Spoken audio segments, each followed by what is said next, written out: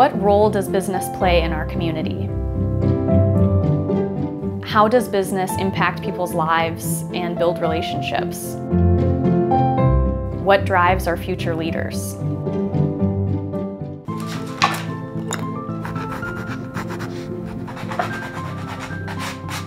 Throughout my life, the arts have run parallel to a lot of the things that I've done. Whether I was living in Africa and creating murals for schools, whether I was in New York City visiting museums, I've found that art has been a lens that has really helped me to learn about the world around me and to engage in different communities.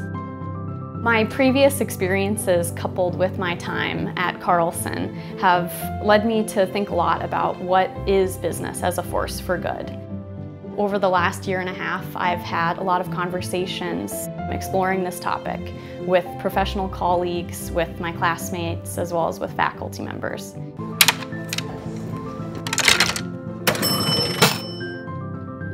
What we're teaching students here is that you can use business for good and help people out, and businesses can actually generate revenue so they can sustain themselves and not have to totally rely on philanthropy and other kinds of subsidies. You can use these business tools, specifically the tools of entrepreneurship and growth, to actually impact human life besides create revenue. When I think of business, it's not going to be what good it's going to do to me, but it's more about what good it's going to do to us.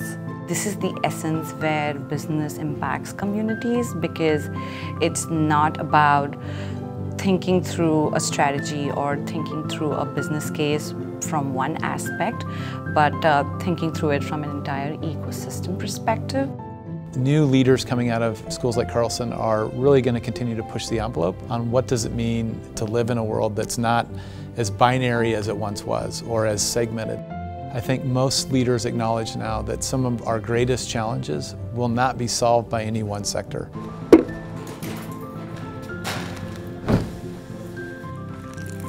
I think this painting is about the impact of business. I wanted to bring up the conversations around environmentalism, around social impact, as well as the economic impact that business has. But it ultimately comes down to relationships and these connections between people. And business as a force for good is an idea that's really about businesses being engaged with their communities.